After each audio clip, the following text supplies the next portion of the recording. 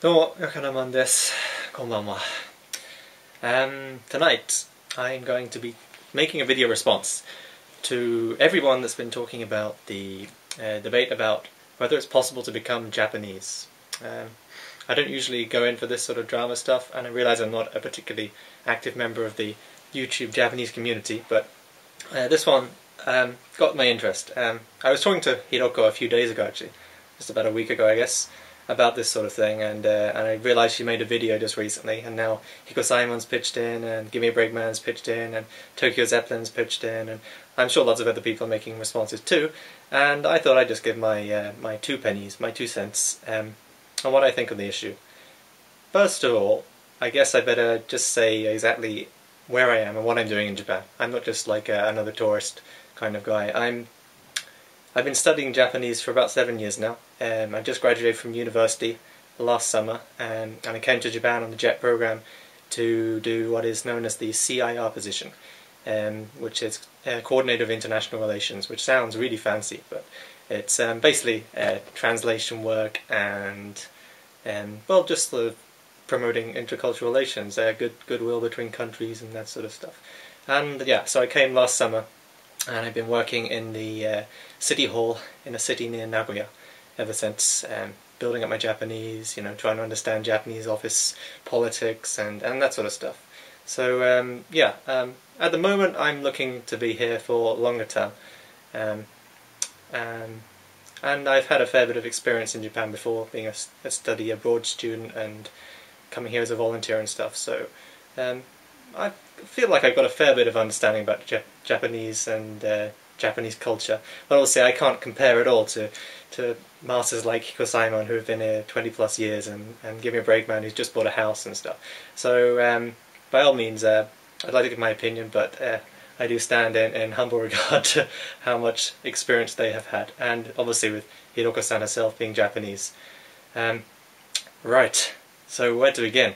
Okay, so yeah, basically Hiroko, there was a video by Bobby Judo back in January now.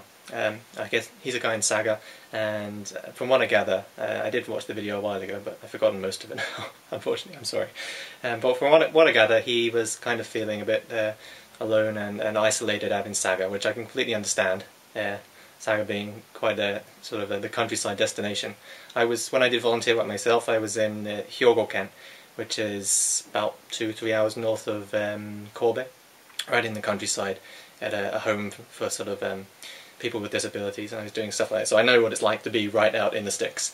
And also my study abroad at Acti International University as well was like, anyone who's been there will know, it's right in the mid of the greenery with a small little centaur next to it and stuff. But anyway, yeah, so I know what it's like to be in the sticks, and sort of be, obviously, the first time I came to Japan as a volunteer, I did sort of expect, I guess everybody has to go through it. I think it's like a rite of passage in a sort of sense. Like every foreigner that comes to Japan, even if they're just a tourist or just interested in the language, anime, manga, whatever, the first sort of rite of passage you go through is experiencing being sort of isolated and left out, and you can never integrate, and why wouldn't they treat me like a normal person?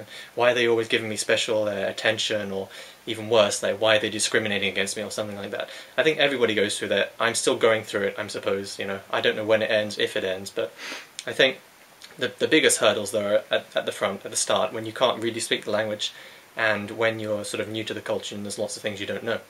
So I would hope that I'm kind of over the brunt of it now, but I don't know, maybe not, maybe the worst is yet to come or something, but yeah, so I think I can completely understand where he's coming from, and like Tokyo Zeppelin said again, about feeling that you can never be one like a Japanese person, or treated like a Japanese person, or fitting in a sense that you won't stick out like a sore thumb and be noticed, or you know, you just want to go about your daily life in a manner that is you know, relaxed and enjoyable. You know, just like you would in your home country. I think that's the general idea about what I speak very broadly when I say we as maybe foreign nationals who come to Japan or any other country matter think. You just want to sort of enjoy life and have it run smoothly, you know. But as a foreigner in Japan, where there is still a general consensus that the Japanese culture, the Japanese society is very homogeneous, and that there isn't much differentiation. Even you've got Yamato Minzoku and the Ainu Minzoku, all the different subsections as well. It's still the general sort of feeling that the Japanese are one people, and foreigners are sort of like a new guest. It's still very much like that. So I think, and as I was talking to Hiroko on Twitter about a week ago, that to an extent that is that is the current situation, and to an extent every person that comes here and wants to try and integrate into society, assimilate, understand, and live here, has to accept to an extent that they're always going to stand out, and I say that based on just like appearance, as well as other things like cultural clues, body language, the language itself, of course, is a huge barrier. But that overcoming that, just sticking out, is something that's not really going to happen. Certainly, I don't think it's going to happen in my generation. What I do think, and this is just my personal and probably largely ignorant opinion, but what I do think is that I would like Japan to become more internationally open in the future. And I mean that in a sense that foreigners living here will not stand out quite as much. I say this with a lot of caution, because I know what the situation like, or I have a feeling what the situation like is in Britain right now, where you get a multicultural society with all sorts of races, black people, white people, Jewish, Christian, all sort of races and religions mixed together.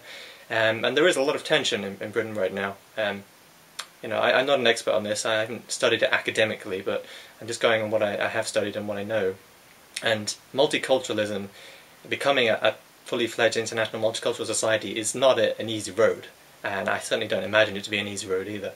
And for me to say that I would like Japan to become more international and multiculturally open and accepting of other people is kind of a dangerous statement, I feel, because it could go either way. It could become a mess, where literally the culture is ripped up, overthrown, and Japanese traditions are discarded of, and the language, all this sort of thing. I think, and as Hiroko rightly said, as a Japanese person, and as what she feels other Japanese people think, I think the Japanese people are maybe a little bit afraid of that, and I would be if I cherished my culture. I probably should cherish it more. If I cherish my culture as strongly as I know many Japanese people do, I would be scared of new people coming in and changing things, and saying this isn't right. You should do things this our way.